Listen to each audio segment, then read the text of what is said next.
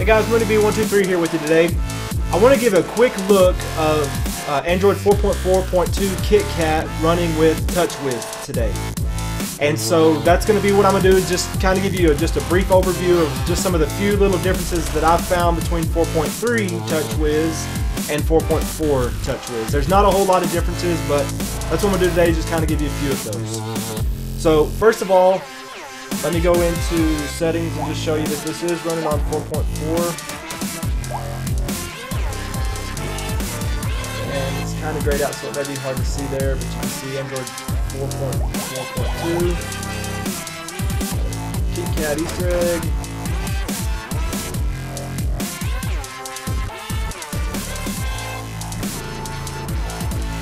There you go. And just to prove that this is running on Touchwiz, I'll take out my S Pen, and you can see it brings up these Samsung apps, and take a screenshot.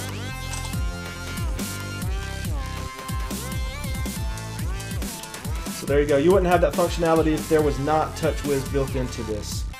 Okay, so I'm running the Galaxy Note 2. Mine's the AT&T version, so it's the i317. Now, the official KitKat ROM is not out. The official update is not out from Samsung or AT&T yet. Today's May 13th, and from some memos, we're supposedly supposed to have the official update to the AT&T version by the end of May. Of course, I would never hold my breath on any of those promises, but we have been seeing it rolling out to other Galaxy Note 2 variants, so probably that will be good. So I am running 4.4.2 KitKat Touchwiz, but this is the ROM that was made for the international LTE variant, the N7105. The N7100 has been out for a while, but that's just for the 3G version of a Note 2. So we couldn't do anything with that on our AT&T Note 2s. We had to wait for the international LTE version to come out. That came out, let's see, I think it was 2 days ago. And so that's what I'm running today, is this Android 4.4.2 KitKat with Touchwiz. Over here on my computer, I want to show you real quick. This guy over here on XDA, I have no idea what all this means. Easy, Dub, Zit, MK4, I have no idea. But he's the one who took that international ROM and made it where we could flash it to our phones.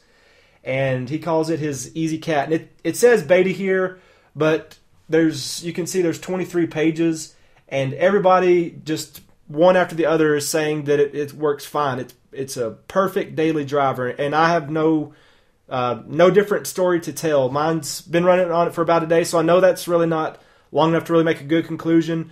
But so far, everything works rock solid. Wi-Fi, GPS. The battery seems to be about the same to me. Some people say they've noticed it's draining maybe a little bit faster. I haven't. It seems to be working just fine to me. Okay, so let me show you some of these differences. And here on the lock screen, here's one difference, is down here at the bottom, there's this camera shortcut. Now, you can go in and put those shortcuts that go right down along the bottom of the screen here and have a camera. You could have done that in 4.3 Touchwiz. So really, this is no different. It just looks a little bit different. And I could go and change those on this and have them down here also. But you can open up directly into your camera. Again, no different functionality there. It just looks a little bit different. Okay, like I said before, there's not really a whole lot of differences to the interface. There's just not. I have another Galaxy Note 2 that's still on the official 4.3 update, and I compare these. I went through all the settings, through menus, different stuff. There's just not a whole lot of interface differences between 4.3 Touchwiz and 4.4 Touchwiz. There are a few, and that's what I want to show you today. So one of the major differences is in the notification bar here.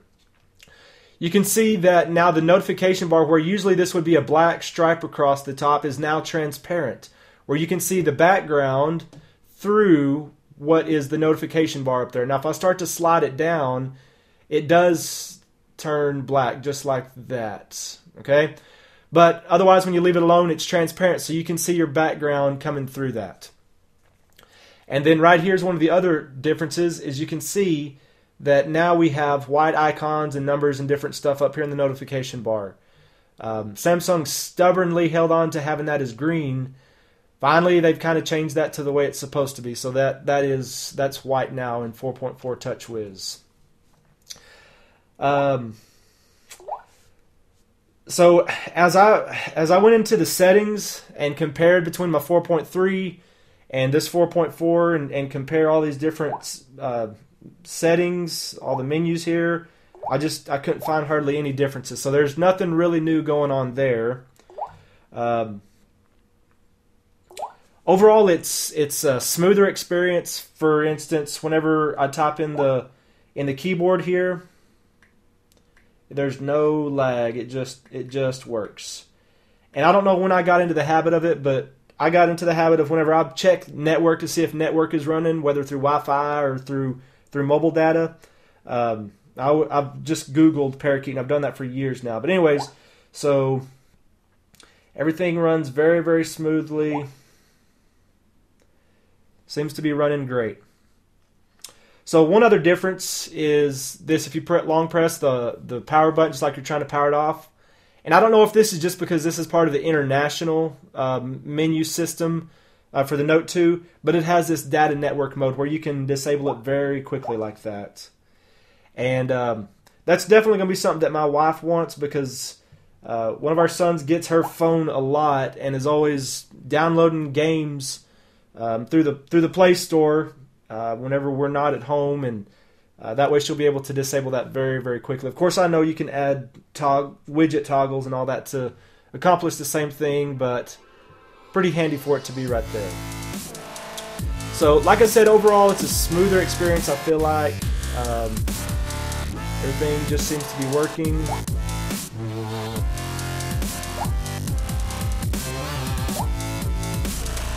So that's just a quick look at Android 4.4.2 KitKat with Touchwiz from Samsung. Thanks for watching today.